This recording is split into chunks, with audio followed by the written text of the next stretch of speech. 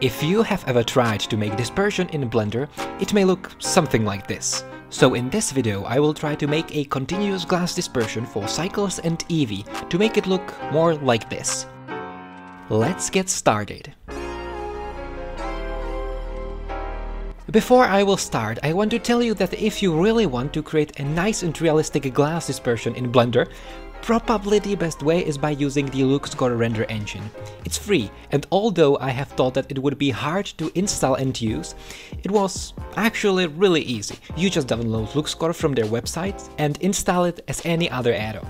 Then you can simply create a glass object with an accurate dispersion, and if you add a laser light, you can make this. I will try to do something similar in cycles, but the chromatic aberration can be used both in cycles and Eevee. Now let's take a look at what we need to know before we start making the continuous glass dispersion. This is a common way of creating glass dispersion. Just add 3 glass shaders on top of each and then change them to RGB and shift their IORs.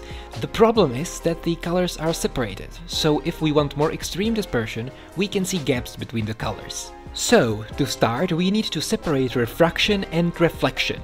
To do so, we can use this setup. Refraction BSDF mixed with glossy BSDF. Factor is the Fresnel node. This setup allows us to modify more finer details of the glass. So far, the glass is the same as if we would use principled BSDF. Now we must somehow modify the refraction of the glass. I have seen this technique before, but I believe that I can improve it. We cannot use the whole spectrum at once, but we can separate the glass into fractions with different colors of the spectrum and associate different IOR with each color. Then, if we scale the map to make it tiny and set the same IOR for all colors, the glass should be white. After changing the IOR for each color, we should see continuous dispersion. There is a very simple way to do so. In Blender we have something which is called white noise. This node works both in cycles and Eevee. There are tiny squares with different values, from 0 to 1, from black to white, and on average they make gray. I would like to use a color spectrum which uses RGB colors and looks similarly to the normal color spectrum, so nothing like this. These colors have to, on average, create pure white. I found out that the spectrum has to contain dark edges and evenly distributed red, green and blue colors, each with a value of 4.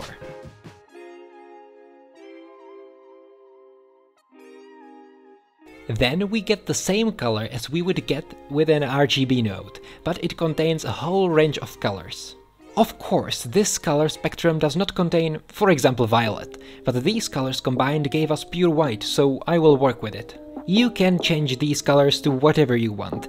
Just remember that by using different spectrum, the whole glass can have an unpleasant tint. Now we need to associate each color with a different IOR. The map range node can associate each number from 0 to 1 with any other values. For example, with our indices of refraction. 2 minimum will be our minimum IOR and 2 maximum will be our maximum IOR.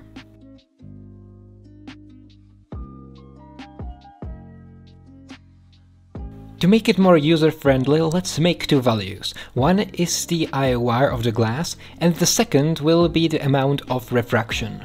So just add these values together and plug them into the last socket. The IOR value plugs into the penultimate socket. Now we can easily change the IOR of the glass and also its dispersion. Also, don't forget to plug the IOR to the Fresnel node.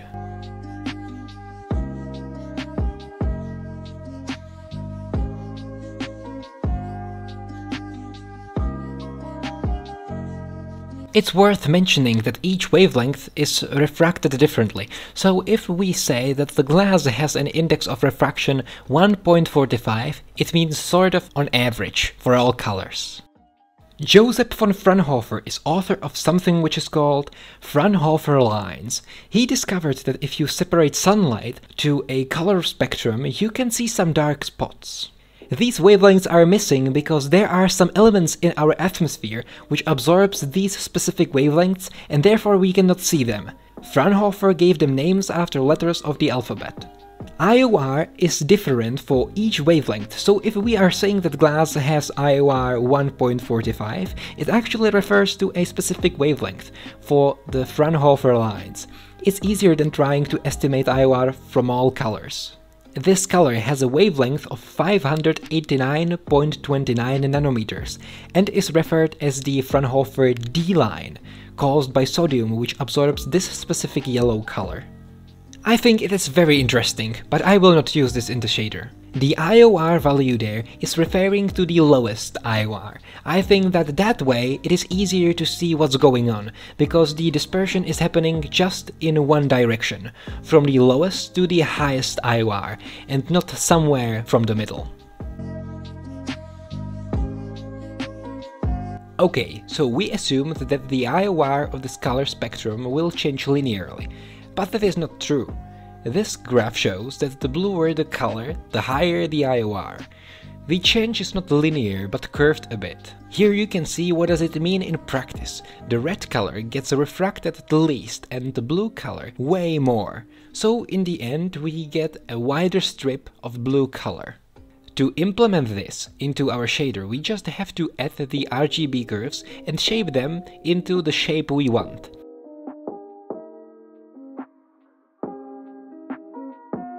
Let me stretch it a bit just to see it more clearly. The blue color is refracted the most, and as we get closer to red, the IOR decreases in this rate.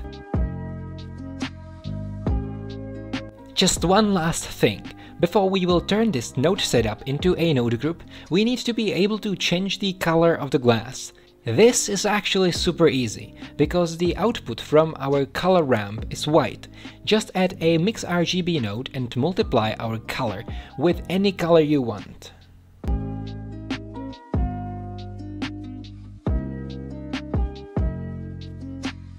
If you want to turn this node setup into a node group, you can use these values to control the color of reflection and refraction separately, as well as roughness of reflection and refraction. You can download this node setup for cycles from BlendSwap, and if you want to use it in Eevee, I have implemented it into my Glass 2 shader. Just set continuous dispersion to 1 and set its strength. I have created a light which emits almost a straight beam of light, and with the right cycles settings I was able to get this.